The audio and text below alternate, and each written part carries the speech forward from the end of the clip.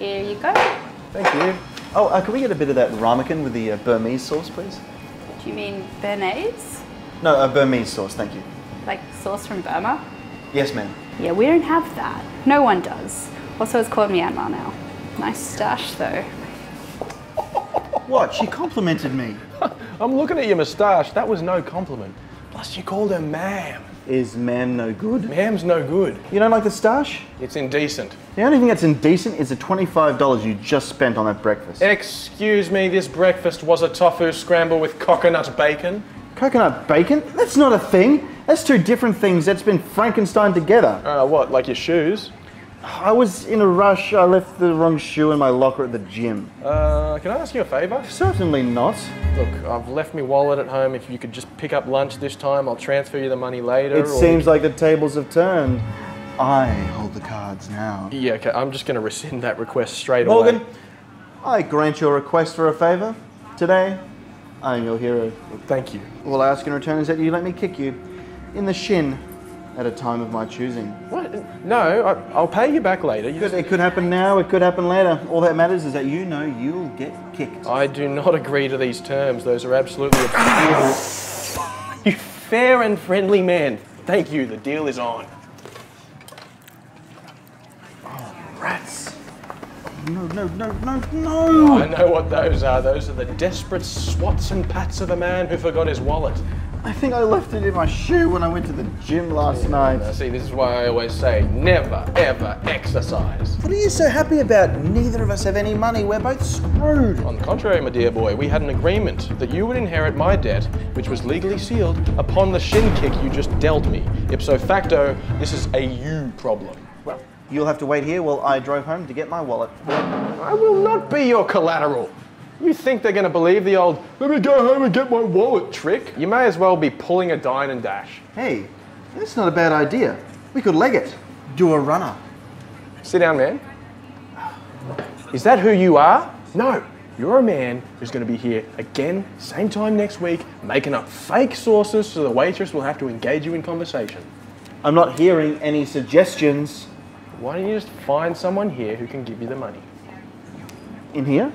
Yeah, or on the street, anywhere. It doesn't matter. Just go up to them and ask them for the money. You want me to panhandle? No, there's no dignity in that. I want you to rob someone, Michael. I just don't see myself as the type of person who could rob somebody. Think about it, man. Do you want to be the guy who pulled a dine and dash on a small local business? Or do you want to tell your grandkids that you rose to the occasion and robbed someone on the street and you paid your dang bill? I'm going to be the noble robber. And that's why I'm proud to call you my friend. Now, obviously, I can't help you with the robbing because I'm half Italian and we already have such a bad criminal image, what with the Sopranos and all that. You're half Italian, but a complete bloody coward. I'll do this on my own. After I take a nervous wee. Hey, quick tip. Try to use the neutralist language you can. Can I have your wallet versus give me your wallet? The difference might seem subtle, but it can keep you out of jail, where all your wees will be nervous.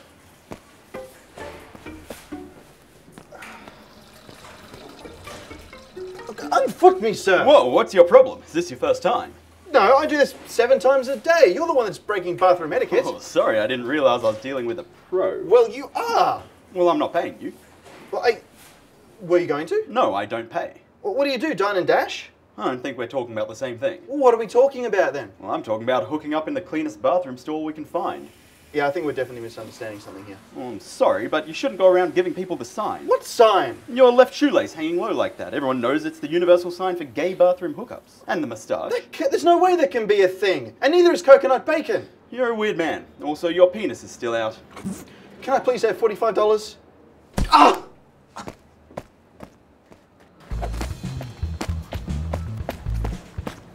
Please, can I have some money, sir? Nope. Excuse me, sir, are you okay? Yes, actually, give me all your money. All the money in your purse, ma'am. Excuse me? Is ma'am okay? I just asked for some money.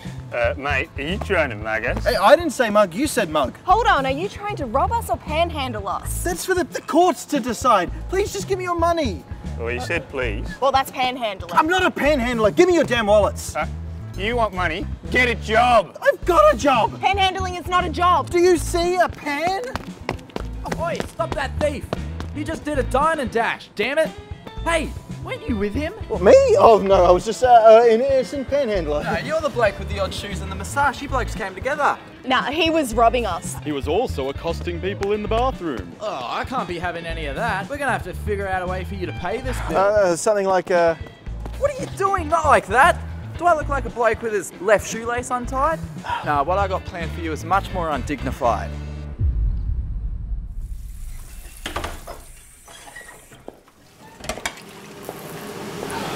Hey, dish pig.